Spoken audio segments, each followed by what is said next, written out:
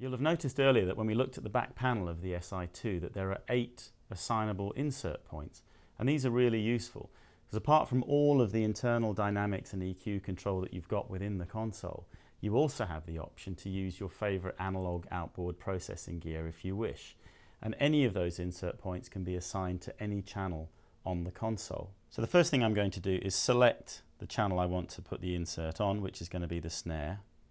I'm then going to press the menu button and then select the Insert tab, which brings up my 8 insert points on the left here.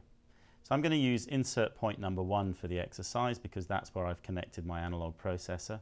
All I then need to do is press the adjust wheel, scroll down to see the snare that I've selected and select it. And then all I need to do is press the Insert In button in the channel mode area for the selected channel. And this allows me obviously to toggle that insert in and out so I can hear the effect of the processor on the selected channel. You can also see in the OLED display that the insert icon comes up to show me that an insert is active on that selected channel.